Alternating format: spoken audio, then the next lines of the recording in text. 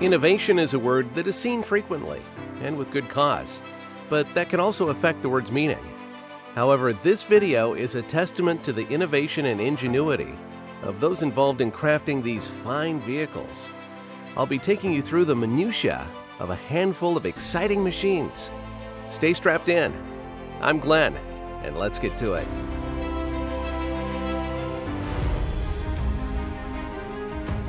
To get notified when a new video is posted, hit the bell icon below, right next to the subscribe button. Thank you for watching Mind's Eye Design. 5.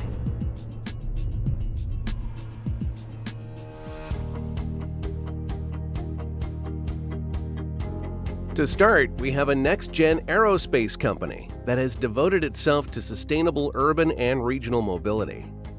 Electra.aero's tech allows their E-planes to carry twice the payload for even further distances than other vertical takeoff alternatives, and they do so with even less certification risk.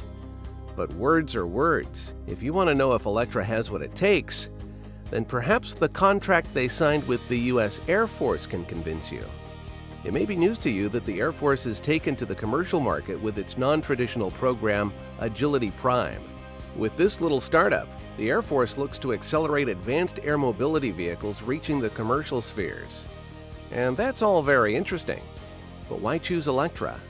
Well, with their first product configuration reveal, Electra made a very big splash. The Electra craft holds a great deal of freedom, including the freedom from the need for runways. Electra's 48-foot wingspan bird has ultra-short takeoff and landing capabilities to utilize spaces as small as rooftops or parking lots. Only 100 feet is needed for the Electra, thanks to the distributed electric propulsion and blown lift.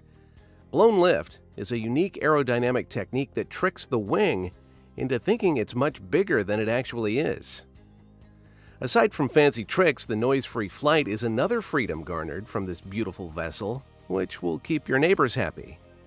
These crafty Airbuses were designed to charge the battery while in flight, which is no small feat either.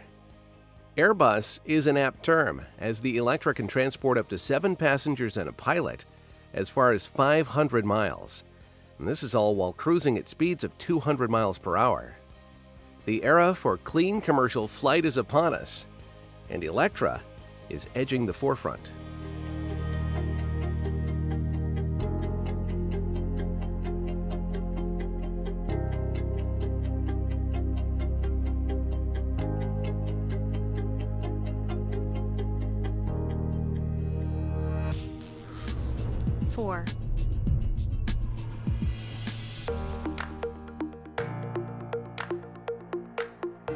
What if it didn't just stop at the sky, though?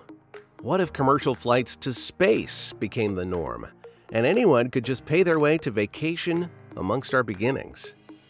Well, it's more realistic than you may think, and it's approaching swiftly. Virgin Galactic has made history as the first space liner to be certified by the U.S. Federal Aviation Administration to carry passengers on its space planes. This ambitious company seeks to pioneer the 21st century spacecraft, opening the spaceways to all. They hope to make astronauts of everyone, and the steps they are taking may accomplish just that. There are 2 vehicles that Virgin Galactic uses to take you to space: the White Knight 2, a custom-built aircraft carrier, and Spaceship 2, the world's first spaceship built by a private company and operated in a commercial capacity. The White Knight 2 is actually the ferry for the Spaceship 2. Its large custom-built frame with 2 fuselages carries 4 engines. It is designed to take the Spaceship 2 to a height of roughly 50,000 feet. This concept of air launching may not be new by any means, but when it comes to commercial flight, it's safer and more energy efficient. The star of the show truly is the Spaceship 2. It's a reusable, winged spacecraft designed to carry 80 people and 2 pilots into space with a large amount of frequency. According to the Federal Aviation Administration, they oversee 45,000 daily flights. I would imagine that Virgin Galactic aims to see those numbers someday for their space adventures. So what powers this collection of a starry future? Why, a hybrid rocket motor that combines both solid and liquid rocket engines. Although the most innovative feature about the Spaceship Two is its ability to change shape in space. This allows it to safely attempt repeatable re-entries.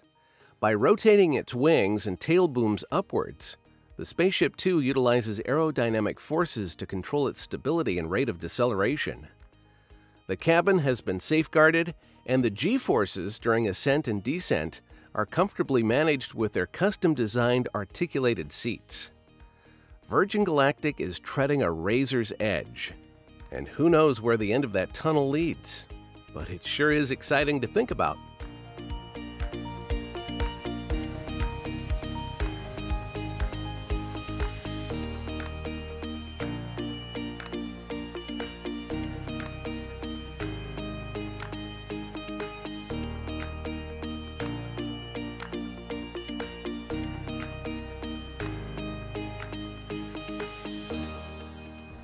Three.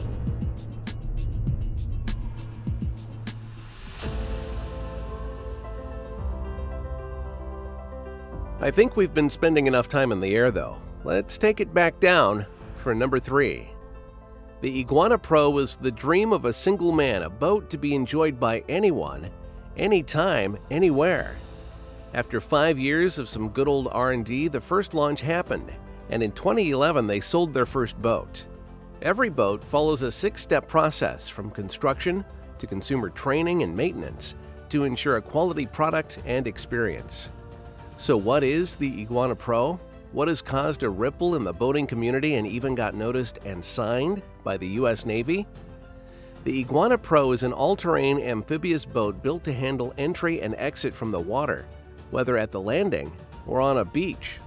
The powertrain architecture of the Iguana Pro is, of course, developed to be efficient and highly resistant because of its amphibious nature. Strapped with 900 horsepower between two 450 horsepower engines, the Iguana Pro is set to be the fastest amphibious boat in the world at 63 miles per hour, dethroning the Water Car Panther at 60 miles per hour. If you want to check out more innovative creations like these two, then check out our amphibious vehicle playlist by clicking on the card in the upper right corner of the screen. Of course, the Water Car Panther is still much faster than the Iguana Pro's 4.3 miles per hour land speed, with a commendable 80 miles per hour. The Iguana Pro's land traversal capabilities are not for speed. However, it is a slow, deliberate tool that overcomes challenges without external sources like a traditional boat. You can secure the Iguana Pro in a garage, safe from mooring fees, and it can be launched without the need for a truck or other tow vehicle. Quick water-land transitions can also make a world of difference from a military perspective, which the Navy more than likely uses it for.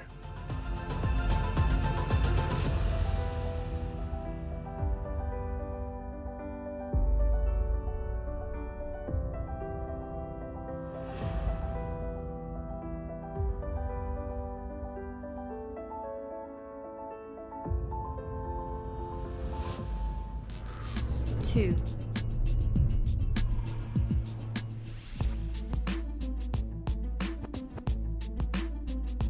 Not all problems are created equal. With modern transportation aiming to solve traffic congestion and ease commuting, the Sea Cleaners is on a different mission. Did you know that 17 tons of plastic are dumped into the oceans every minute? Plastic waste makes up around 80% of waste in our oceans, impacting over 1,400 species of animals. That's where the Sea Cleaners comes in. They aim to help this ailment afflicting our great planet in several different capacities. They help to raise awareness and promote prevention and accelerate the transition to a circular economy. So that we don't have any extra waste, they develop ingenious methods of waste collection and repurposing. What sort of ingenious methods, you may be wondering? The answer is the Manta. The Manta is a large, first-of-its-kind sailboat capable of collecting, processing, and recovering significant amounts of marine plastic waste. The Manta works through highly polluted waters along coasts, in estuaries, and in the mouth of rivers. With 670 horsepower of clean energy, the Manta has several pieces of equipment aboard to work with. 2 wind turbines, nearly 600 square yards of solar paneling, and 2 hydro generators make up the means to the Manta's clean travel. I should mention that the Manta also has 2 diesel motors on board to comply with regulations, but only to maneuver at low speeds and guarantee crew safety. So let's talk stats. The Manta is quite capable. We're looking at 5,000 to 10,000 tons of debris a year. That's both micro waste and smaller debris less than half an inch or larger, and up to a meter deep. Because of 4 collection systems, the Manta can rake in 1 to 3 tons per hour. Waste collecting conveyors bring the waste aboard, while 3 floatable collection systems pick up the surface waste. Additionally, 2 small boats collect trash from the shallowest and narrowest parts of the river, and 2 cranes pull out the larger debris. Perhaps most impressive is that the Manta is nearly fully self-sufficient and can process 90 to 95% of all waste while still out to sea. With 20 hours of work time 7 days a week and with 50 to 75% autonomy, the Manta is a truly magnificent piece of tech. The Manta isn't the only piece of equipment that sea cleaners utilize. The Mobula 8 is a multi-purpose boat that can clean both solid and liquid floating waste from waterways. The sea cleaners are obviously dedicated to their cause, and they are very good at it too. Inspiring stuff, and we hope to see more.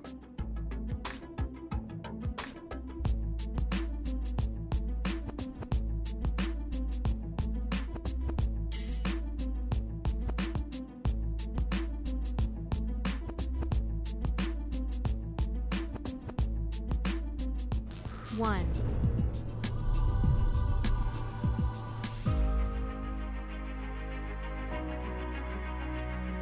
We come to our final stop. I hope you enjoyed the ride until this point. Before I let you go, why don't we take a gander at one last original gadget that breaks the mold?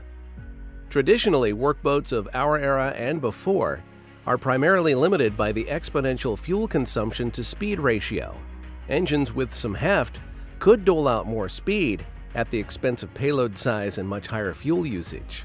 That's where advanced aerodynamic vessels, aka A2V, come in. They don't like being confined by industry standards, and so they decided not to be. They are changing the rules as we know them, and we have taken notice. With the present state-of-the-art crew boats, 8 gallons of fuel is burned per 62 miles per passenger, and they travel below 40 knots. With the A2V tech, not only do their craft use only 2.3 gallons per passenger per 62 miles, they are capable of traveling 50 knots, regardless of the size of the vessel. So what is A2V's secret? Well, they have put extensive time and research into aerodynamics. Seems simple enough, but I assure you it's much more complicated than it looks.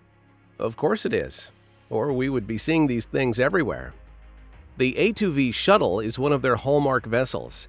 You should have already noticed the sleek, curved body of these beautiful boats, and the shuttle is no different.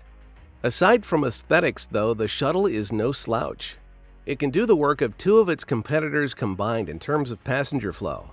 Because of this, the crew costs are nearly severed in 2. The shuttle is also lightweight, and the faster it accelerates, the less it sinks into the water, reducing friction and increasing speed even further. And with some icing on top, even the maintenance costs are slightly lower than A2V's contemporaries.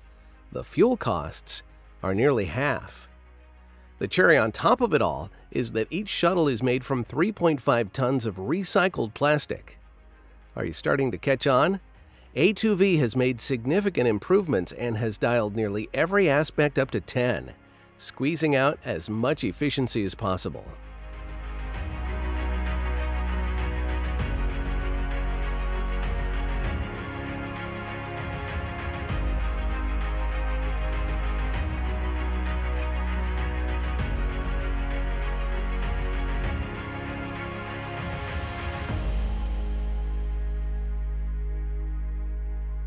All the vehicles I went over are cause for celebration, and it is these inventions sparking hope for the future. Which one are you most excited to see released? Or is there one we didn't cover here that you are keeping an eye on? Let us know in the comments section. We love